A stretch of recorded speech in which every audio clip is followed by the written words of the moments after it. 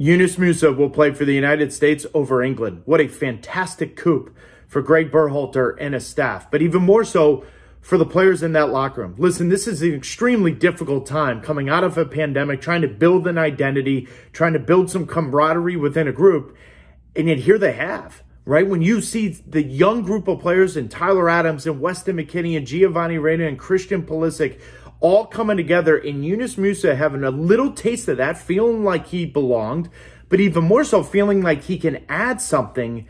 When you look at the United States national team, you're looking at a group of players that we're going to be talking about for the next 7 to 10 years, and Yunus is going to be a big part of it. His education as a player was with Arsenal. We've seen what he's done in La Liga since a young player with Valencia.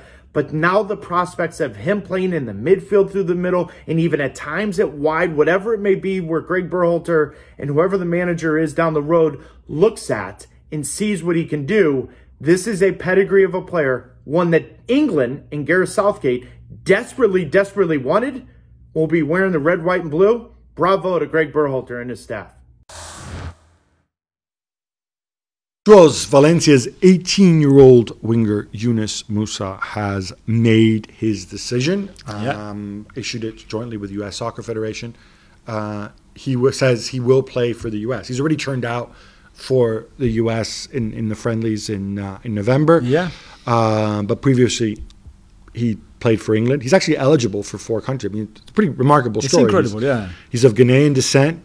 He was born in New York City. Yeah. He grew up in Italy, which is what made him such a great footballer. Of course. He then moved to England, where I think he played for, was it Chelsea he played for?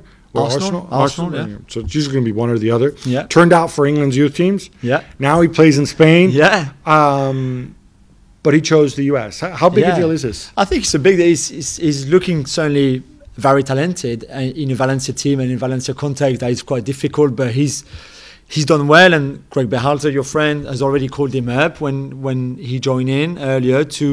It was only a friendly, so he can still change his mind if he wanted. But I think to make a decision that early and to be able to focus on one country and play for that team and join what is a very talented young squad already. When you think about the Joe Reynas and Weston McKennie and all the others, Christian Pulisic, this is something very special, I think, that's happening with the US men's national team right now. So I can see why he decided to choose the US.